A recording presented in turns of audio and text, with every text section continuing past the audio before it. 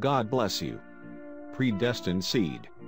We are cueva-del-profeta.com. This is the bread of life today. 1 Corinthians 11:15. But if a woman have long hair, it is a glory to her, for her hair is given her for a covering. Listen now, the voice of God's prophet for this day. It's a wrong thing for a woman to cut her hair. The Bible said so. And she disgraces her husband when she does it. And the church used to not do that, but today, because the pulpit is weak, they do it.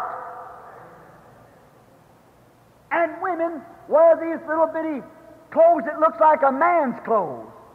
Slacks or something they call them. Did you know the Bible said that's a filthy and an abomination in God's sight? What's the Holy Spirit think when He brings that before God the Father? The way the daughters of the church is doing. The daughters of the church is doing.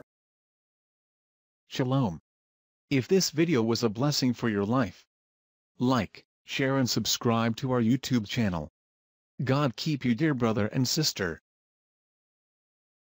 Quiero amarte, Señor, y sentir la paz excelsa de tu amor. Quiero ser